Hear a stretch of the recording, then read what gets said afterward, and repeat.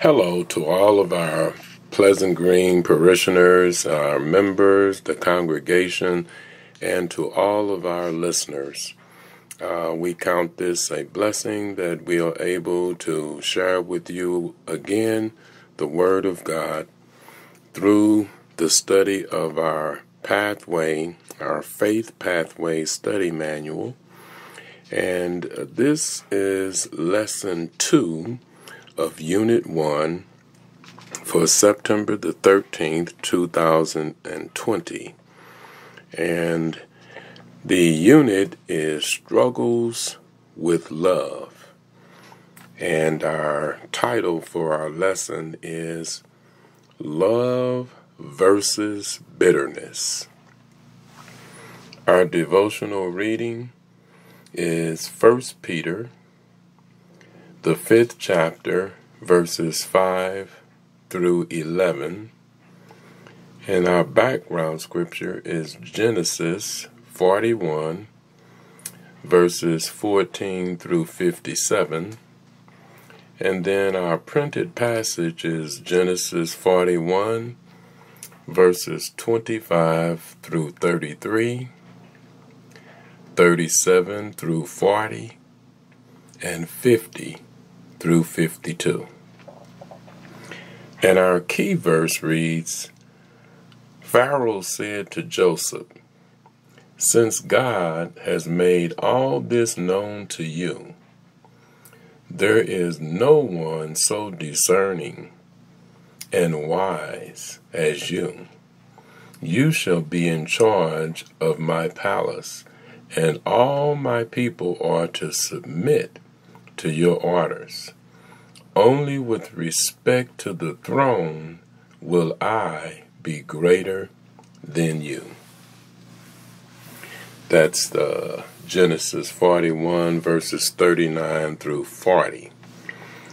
Our lesson's aims are: discover how Joseph's love for God and faithfulness helped him find success in Egypt. Aspire to remain steadfast in love and obedience to God when facing extreme hardships. Celebrate God's providential care in times of suffering. And we have 3 sections to our lesson, and the first being divine revelation, and then the second part being from prison to the palace, and the last part being a new outlook. Now, just as a backdrop to our lesson, to get a fuller understanding, in the 37th chapter of Genesis, it begins to unfold to us Jacob and his sons, and it brings forth Joseph and the relationship that was shown and practiced between Jacob and Joseph, and how this affected the life of Joseph and also his brothers, and it gives us an inroads into the study of our lesson today. And we realize that in our lesson, Joseph was imprisoned. He was imprisoned by being falsely and unjustly accused of making advances towards Potiphar's wife. And we know the story, but while Joseph was imprisoned, there was a opportunity that unfolded to him, which allowed him to demonstrate a gift that was given unto him of God. And the gift was of such profound nature that it caused those that were considered to be foreseers and wise men and counsel, it caused those around him to witness and to recognize the profound purpose and the application of the gift that was given unto Joseph. And we will find in the lesson that now Joseph, now we remember earlier in Joseph's earlier years that he had a certain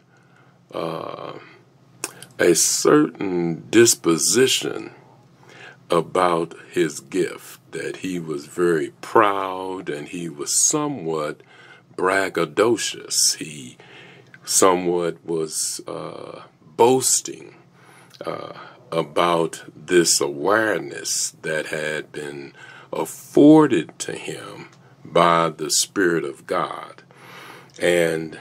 But sometimes when God blesses us and we are not in the state of mind of maturity, we don't always properly utilize the gift that God has given us.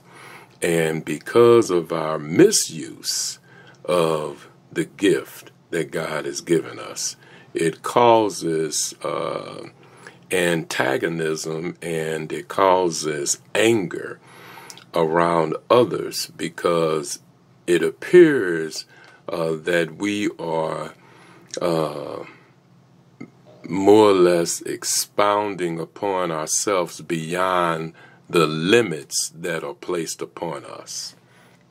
And so when we look at how Joseph matures in this lesson, and later we see that Joseph does not try to direct the attention towards himself, but he acknowledges for himself and others as to how he is able to interpret and to do what he has done with this gift.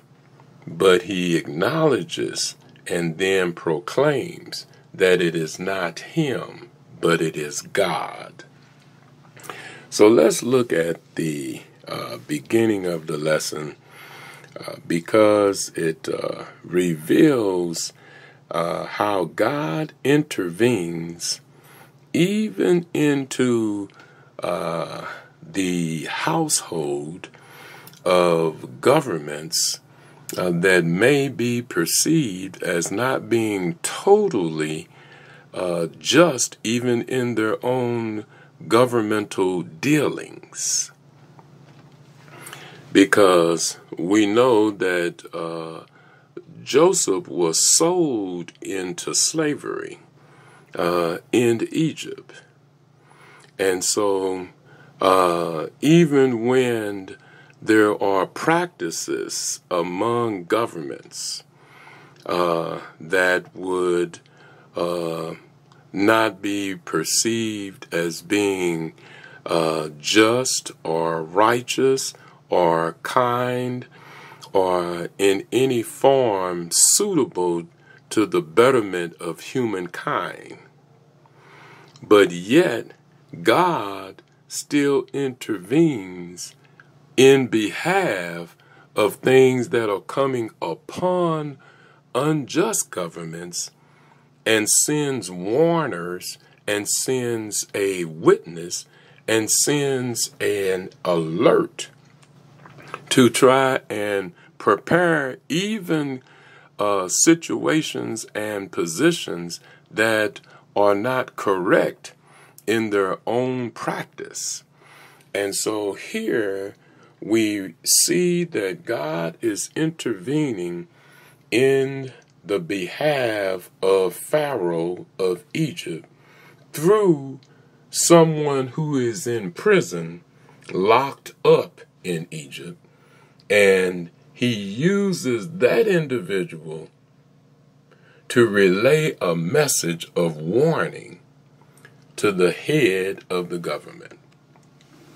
And so we know in the dream, in Genesis 41, verses 25 through 33, we see here that God sends a dream. He sends a message to Pharaoh, and Pharaoh is troubled and confused and puzzled. But he doesn't understand what the dream, what the warning is trying to tell him. And he consults with the wise counsel and magicians and wise men in his own court, and yet they are unable to unravel the message. But there is one who recognizes and remembers that Joseph was an interpreter of a dream for him while he was in prison.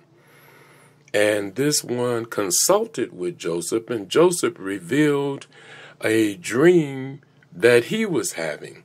And he recalls this and then brings to Pharaoh's attention that there is one who has a certain gift, a certain skill set, and able to interpret dreams.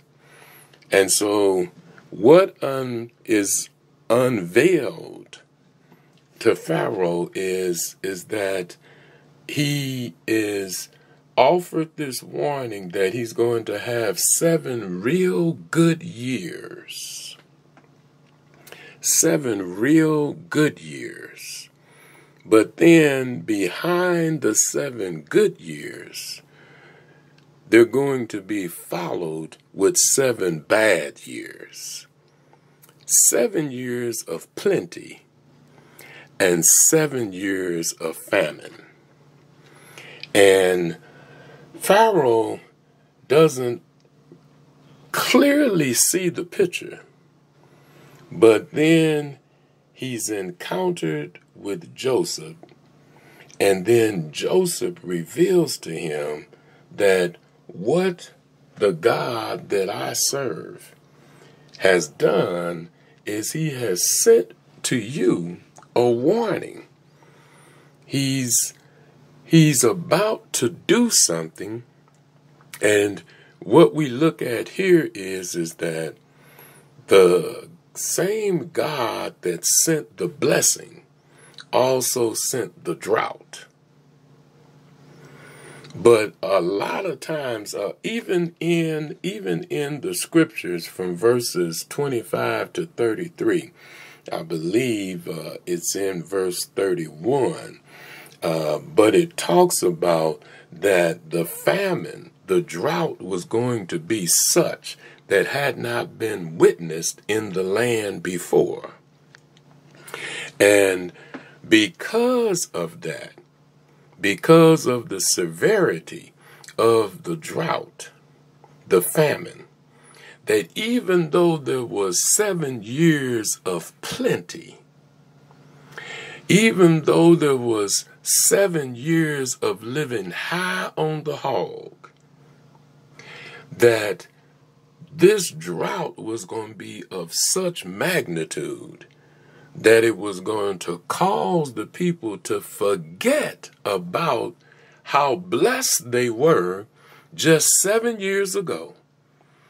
It was going to cause them, it was going to cast such a shadow that they would go into almost like amnesia and forget that the same God had sent them plenty and filled their storehouses where they were overflowing. But as it is sometimes with the nature of humanity, when we are in eras and periods of plentiness, we don't plan for the rainy days. And so here, God has sent an interpreter. The one that was a dreamer is now the interpreter of dreams. And Joseph comes and reveals to Pharaoh that this is what God is saying to you. This is through our verses 25 through 33. And he explains to Pharaoh that both things are going to happen. The scripture speaks of it, and it says that the reason of the dream was given to Pharaoh in two forms. And it was that the matter had been firmly decided by God, and God was going to soon do it. So both extremities, or both the extreme orders, one where we were going to be in an abundance, and then another where we were going to be without the abundance, and that the God was going to do both. So the message was twofold.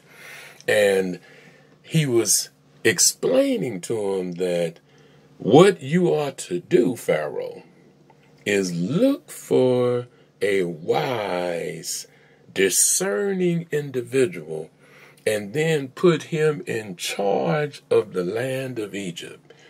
You don't want to get somebody that may just haphazardly handle things. You don't want to get somebody who is not prepared, or someone who's not capable of taking on the responsibility that is beset before you. What you want to do is find someone who has demonstrated that they have the credentials, they have the wherewithal to handle the situation that is before you. And you should be happy that God has sent this puzzling dream to you to warn you so that you would be prepared for what is about to take place. And the focus on for what is about to take place is that when Joseph reveals this to him, he explains it and says to make it clear that it was God and not him, nor was it the gods of Egypt who were able to provide the answer, but it was God himself who intervened in the person of Joseph and revealed the warning to Egypt and to Pharaoh.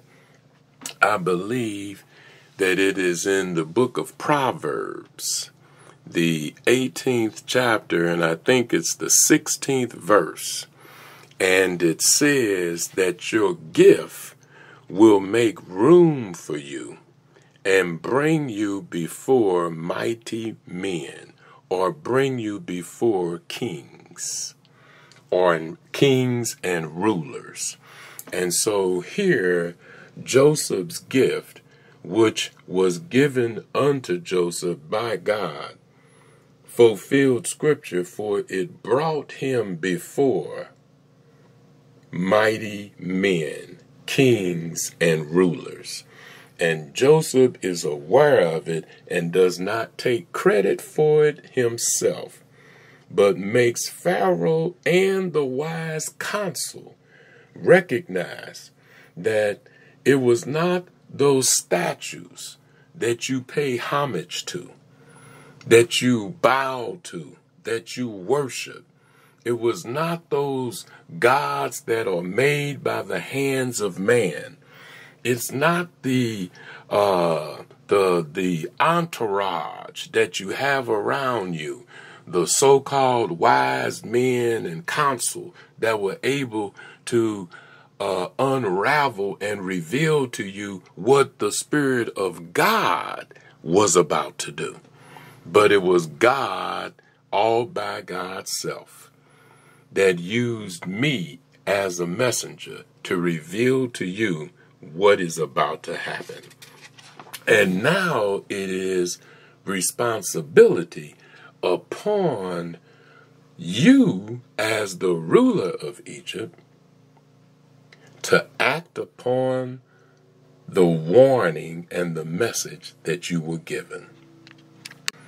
And in our second part of our lesson, since Pharaoh recognizes that now he has to make a decision, he has to act upon the information that he's been given.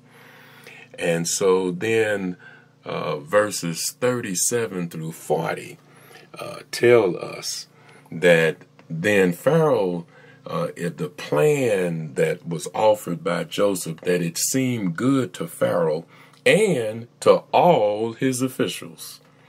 So Pharaoh asked them, "Can we find anyone like this man, one in whom the Spirit of God is?" Then Pharaoh said to Joseph, "Since God has made all this known to you, there is no one so discerning and wise as you. So you shall be in charge of my palace, and all my people are to submit to your orders. Only with respect to the throne will I be greater than you." Now, just look, and we need to allow this we need to be sponges to allow this to just saturate our thinking, our mind, our spirit, and prepare us for where God wants to send us to intervene. Now, we currently in this nation are witnessing a devastation as well. And in fact, if we would look at the plagues that came upon Egypt and then just look at America today, we would see similarities. And if we see similarities in repeated performances and repeated intervention and spiritual presence of God moving again, then we need to avail ourselves to how God chooses to use us in this calamity as well. And so we recognize here that Pharaoh is wise enough to recognize that there is no one like Joseph because of the intervention of God's Spirit upon Joseph. And so he realizes that this is an opportunity that he can't avoid, that he can't bypass. And if he wants to be the recipient of the blessing of this warning, that he needs to act now. And a lot of times it's hard for us, sometimes as individuals, we get ourselves so caught up and so entangled and so entwined into certain situations until we don't find it among ourselves, to step out of ourselves and beyond ourselves to receive the help of God. Sometimes proud, being prideful and being proud, sometimes arrogant, sometimes even ignorant, causes us to miss the opportunity that was before us, which would have delivered us from the condition we found ourselves in. But we did not adhere to the warning.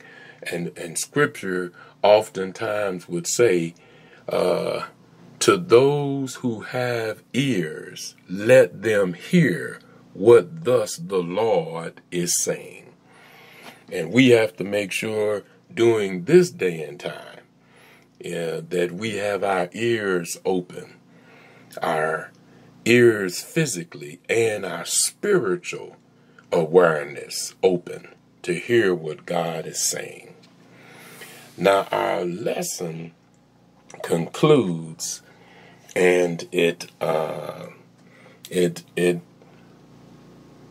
reveals how this made an impression upon Joseph, because Joseph is elevated. Joseph is removed from confinement, from prison to the palace. He's moved from being in bondage to being rewarded, to being free, and to being elevated to a position of authority. Somebody needs to know that it doesn't matter how low or how far we fall, God is able to reach deep and bring us up high. And we need to recognize that no matter how dire or no matter how devastating the situation may look, God is still able. And what we find in the last section of our lesson, referred to or titled as a new outlet, is that Joseph is blessed with 2 sons. God has blessed him. He married the daughter of Potiphar. He marries her daughter. Marries his daughter, who was a priest, and was blessed with 2 boys, with 2 sons. And he named his firstborn Manasseh. And he named his second son Ephraim. And the naming of his children revealed the mindset and revealed the spiritual state that Joseph was in, because his first son's name in Hebrew meant forgetting or to forget. And then his second son's name, Ephraim, means fruitful. Forgetting and fruitful. Joseph had gone through a phase of maturity and development. It occurred through some very devastating situations. But isn't it something how that when we think that we are at the lowest places and points in life, that when God brings us out, we become a better people, a better person than prior to our experiencing the trials and the challenges that God took us through. Sometimes, if it wasn't for the pitfalls, if it wasn't for the confrontations and the situations that we had to face, that we would not have developed the spiritual character that many of us now have, had it not been for the devastations we had to meet in order to recognize that God was still with us.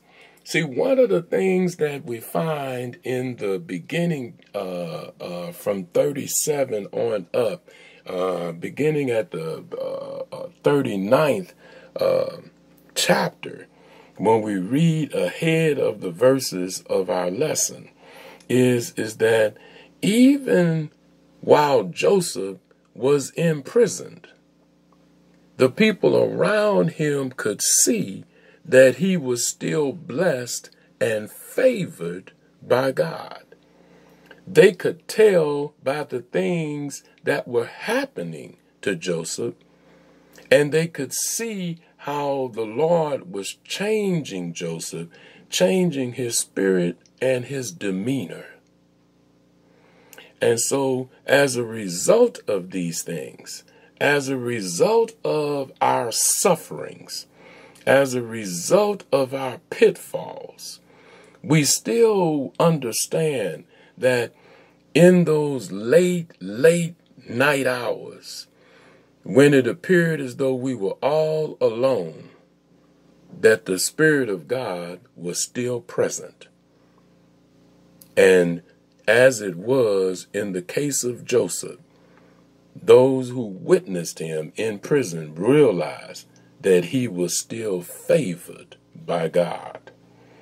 And as a result, Joseph named his children, his sons, in response to what he learned through this transition and transformation, that God allowed him to forget what he thought was his suffering, which turned out to be a blessing to him.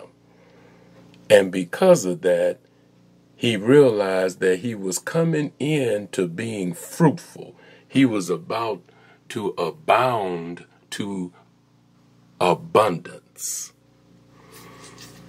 So as we close our lesson, we just hope that something was lifted, something was said that gave us more insight into how God deals with us as individuals, collectively, as a people, as a nation, and even from a world view of how the Spirit of God intervenes in our behalf. As always, our prayer is that the hand and the Spirit of God would continue to intervene into our lives and on our behalves, and that everything that we do, that we say and think, that it would be pleasing and acceptable in the eyes of God. God bless you and God keep you is our prayer.